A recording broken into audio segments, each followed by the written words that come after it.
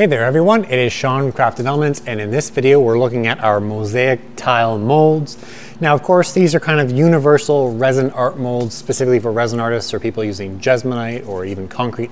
Heck, you can even put chocolate in these if you wanted to. But the thing is, these are going to give you the ability to make little equivalent shaped small mosaic pieces. You may end up using this to make, say, a tile mosaic, or perhaps in the case of our pixel mold, maybe just want a bunch of 1/4-inch cubes to kind of mix all together and put in, one of our larger resin molds, something like this, or maybe something like this, where you're actually going to use these color-coded pieces of resin that you've made, pop them out and put them into a larger mold on be part of a larger art piece. I'm really not a resin artist. I mean, I certainly do a lot of work with resin. I do more woodworking and like conventional like making and stuff. So I've seen like some of our resin artist customers use our molds to make crazy stuff. I'm like, oh, I didn't even know you could do that. So take a look at these molds. They're all 1/4-inch deep. We've got some hexagons, we've got some penny rounds, which are 3/4-inch diameter. We got 1.5 by 1.5-inch squares. And again, we've got these 1/4-inch by 1/4-inch by 1/4-inch cubes. So you can make a bunch of cool things like that. So if you're doing like flower preservation or resin art and like different plaques and stuff, I think you'll probably be able to find a use for the pieces that you're making out of here. So I'm really just gonna kind of go over a general overview of these molds using the mold release. I've got some pre-mixed resin, and of course these molds are only 1/4-inch deep, so you can use pretty much any resin. You can use a casting resin, you can use a deep pour resin, you can use a tabletop resin. I'm using some Total Boat Maker Epoxy, which is very similar to Total Boat's tabletop product. Sets up really quickly, 12 to 24 hours, and I'll be able to pop these out and do something with them. So I'm hoping at the end of this video I will actually be able to show you what conceptually you could do with some of these pieces. But instead, I want to stop blabbing. I want to get to my mold release and I want to start pouring so you can actually see how these things work. And hopefully your like resin artist gears are kind of spinning around, figuring out what you could possibly use these molds for. I'm sure there are other similar like lower cost molds on the market, but they guarantee they are not built like these. They are very heavy duty. They're a 30 shore polished mold. They're heavy. They're not, we don't cheap out on silicone. We would rather make a big thick silicone mold and charge more for it than something that's gonna fall apart. But with that said, no matter if you're using our silicone molds or anyone else's or even a cheap silicone mold from Amazon, you wanna use a proper mold release, because especially when it comes to epoxy resin is extremely corrosive to silicone. It really is. These molds, even with a proper mold release, are not going to last forever. But if you use a mold release, like a non-silicone based mold release, like for example, the MG Chemicals 8329, you're gonna get 20, 30, 40 pours, uses out of these things before they start to deteriorate. If you don't use a mold release, you might get 2 or 3 or 1 use before you start ripping the mold apart. And again, that doesn't just apply to our molds, that applies to any silicone mold in the market. If you go to a silicone mold maker's website and they say, no, you don't need a mold release, we have some sort of magic silicone technology, I can guarantee that is BS, okay? Silicone is silicone, resin is resin, or epoxy resin is epoxy resin. It's corrosive, you need a mold release no matter whose mold you're using. All right, so I'm gonna put my mask on, I'm gonna get my spray out, I'm gonna do my spray on, and then I'm gonna start pouring some of these colors so we can see what these molds are actually gonna be used for.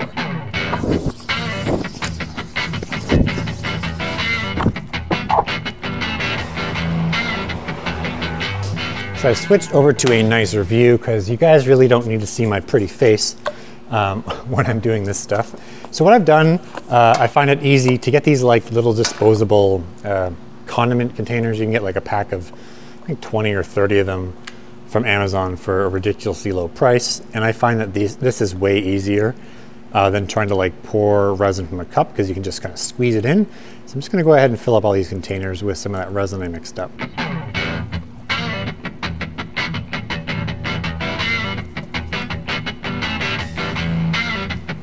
A couple of reasons I'm also using these containers is because we want to kind of avoid overpour. I'm not going to be able to avoid overpour in this mold because I'm not going to sit and fill 300 little squares of epoxy. I'm basically going to pour the epoxy and squeegee it. But just keep in mind that if you kind of do that method, that pour and squeegee and kind of layer out, you're going to get little fine, like a very thin film over the edge of all your pieces. You'll be able to demold it okay, but you're going to have to clean each one of those pieces up, or at least crack it off, or again, depending on your application, maybe it doesn't matter.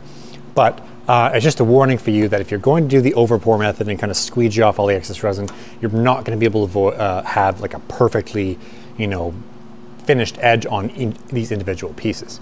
So what I'm going to do is I'm going to go ahead and just kind of start filling these guys up. And in this case, you know, this is some honeycomb. So I'm going to make some honeybee kind of themed art here once I actually demold these. But of course, you can use hexagons or honeycomb shapes for a variety of things. Or like I said, you could put together a mosaic mural. Now the other thing to consider, guys, is like if you are wanting to actually make like big mosaic murals or, you know, big art projects with mosaics, whether you're using resin or Jesmonite or plaster or concrete or whatever, you can buy multiple of these molds, right? So these are, I think they're one of these is 48, these are 50. I think this is the 48, that's 50, that's 50, that's 300, as in pieces per mold. So if you want to have, if you're doing like a 500 tile art project, then you might want to consider, you know, buying multiple molds so you can kind of do all these at once. Otherwise, you're going to be spending a long time making individual mosaics. And like, you know, regular tile, regular porcelain wall tile, for example, you can use this stuff, these finished pieces, with, you know, mastic to actually attach them to a wall or use them as an accent piece. So if you're actually making legitimate tile for like a wall, these molds will work as well. We actually have a customer that does terrazzo, and they've actually ordered some custom molds from us specifically for making different shapes of floor and wall tiles, so they can use their terrazzo resin to make samples for customers, but also to make actual tile to lay on floors. So, you know, silicone molds have a huge range of use, of course, not just for resin art, but you know, that's most of the time our customers are resin artists or woodworkers. So that's kind of what we focus on. And you can see that by using this squeezy bottle, I'm avoiding pretty much all the over pour kind of risks that would require me to clean up these individual mosaics.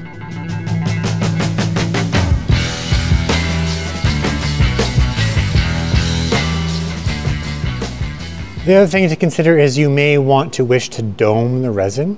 When you're basically doming the resin involves bringing the resin up to a little bit, like literally a microscopic fraction of an inch past the height of the mold. That's going to prevent that sharp meniscus, and instead you're going to get a bubbling kind of effect, like a doming effect, which is why it's called doming. So that might be something to consider as well, depending on your actual application. If you're going to take these and then sink them into resin or whatever else, it doesn't matter if it has a sharp edge on it from like the resin meniscus. But if you're going to actually use them for, you know, a mosaic project or something, you might want to consider doming them and bringing the resin just past the level of the mold, so it doesn't spill out of the mold, but it actually creates a doming effect.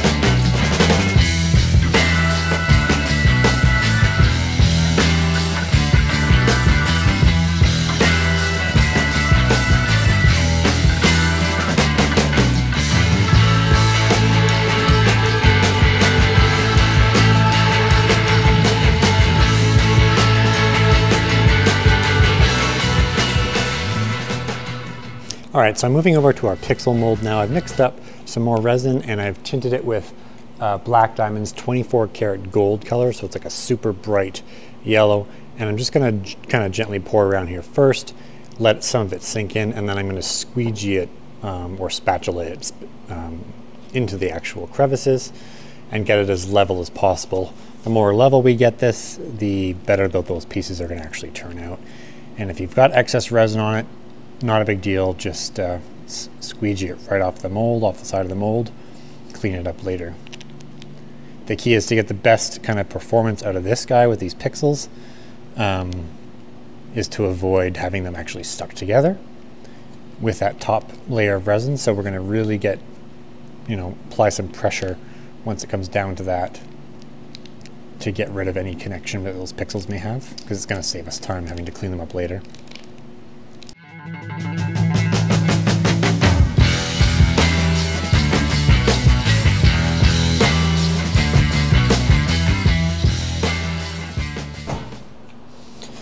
So now that we've filled up these mosaic tile molds. We're just going to want to hit them really quick with our heat gun. If you use a torch, just avoid keeping the flame on the silicone mold because it will damage the mold. Heat guns are always safer. Wear your PPE. I'm not doing it because I'm talking, but I do have my giant garage door open. I got some ventilation here. In fact, I'm up here in Canada, so I'm actually pretty cold right now with the garage door open. But anyway, so just a quick wave to get rid of all those bubbles that are coming up. And you might have to do this a couple of times. Whenever you're working with this super thick resin, and you got that air entrapment from mixing it initially, because it is so thick, you'll get those bubbles kind of coming up over the next hour. So you might have to do this another time, maybe wait another 20 or 30 minutes and then hit it again. So we are back. It is 2 days later. I could have technically demolded these the next day, but I just decided not to come to work that day. So I've got these that we cast, our mosaic molds that we cast with our maker epoxy, and they are definitely fully set, and we're just going to go ahead and do the magic demolding. I'm going to switch the camera angle so you can see just how easy this is and just how cool these things come out. All right, first what I'm going to do is our penny rounds.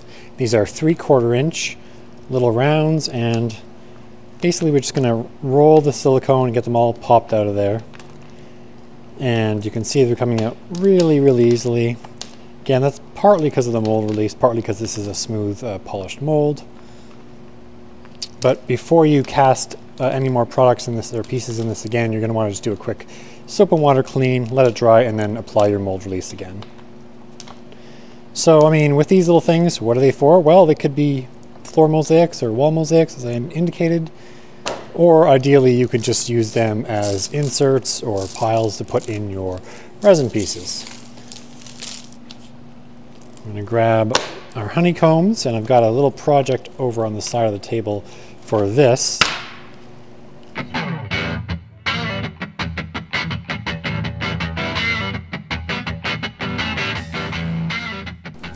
These little extra pieces we can just bang off or shake the mold, and you can see most of them actually just come off right like that. Anything else you can spray off with an air compressor, or once you get it actually washed, that's the remnants will come off there. All right, now this one I'm not so sure about. I've never demolded this before. So in theory it should be easy, but let's go. We're gonna get rid of all the junk around the side first that's fallen out, so this doesn't end up in our pile. But ideally we should just be able to kind of roll these out. See how it goes, I guess. Whoa! Don't get too aggressive because you don't want to rip your mold, but it is silicone, so it is flexible.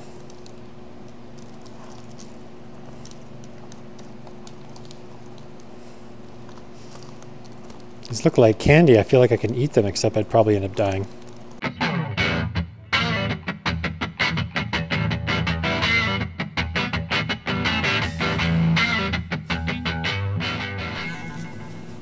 All right, we've got a big pile of pixels. And same thing here, we're just gonna kind of give it a quick shake and stretch, and we'll get rid of all the extra debris. And the rest of it will come off with some hot water and soap. Any of that extra resin that's just kind of stuck there, we'll take it to the sink, hit it with hot water and soap, and most of that stuff will just peel right off. All right, so we've got a bunch of cool little blocks. I just kind of want to play with them. They're so visceral. Okay, let's get a project going with these things. So I know I beat this to death, but of course, if you want to make tiles, perfect for making tiles. But in this case, I'm going to do an actual project with this. I've cut a piece of wood, put it in one of our 10-inch round silicone molds, and I've just put an initial coat of clear resin on it, essentially just to solidify the thing so it doesn't move around. What I'm going to do is I'm actually going to take some of these hexagons and make a hexagon pattern mosaic in here around, or rather in the center of the bees that I've actually laser cut in there. And I'm going to use the rest of these kind of pixel chiclet things around here. Again, it's really just showing that a lot of these things you can use in your resin art in a bigger mold, whether it be a cross, or if you're doing flower preservation, you might want to use these, you know, get color matched resin to match a certain type of flower or to offset a certain type of flower. You know, all these things can be inserted into other resin projects. They don't have to be just used, you know, as mosaics or floor tile or whatever you're making, right? So I'm going to go ahead, change the camera angle again. Now in this case, I could technically put a layer of, say, maker epoxy or tabletop epoxy or even, well, any epoxy down and actually glue them with that. However, I want to get this done today, or rather get this last layer poured today. So I'm going to use hot glue instead to attach these little mosaics to my my wooden resin that's here already, and then I'm going to backfill the entire thing with clear resin. Again, completely up to you. I'm doing that literally for speed, just so I can get this project done and get this video edited, but you could most definitely pour a thin layer of resin, place all your mosaics, come back the next day, and then pour the next layer of resin. But like I said, I'm going to do it much quicker. I'm going to do some hot glue, stick them all down, throw in my little chiclet pixel things, and we'll top that with a nice clear coat of Total Boat Fix It resin, and the next day we can come back and actually have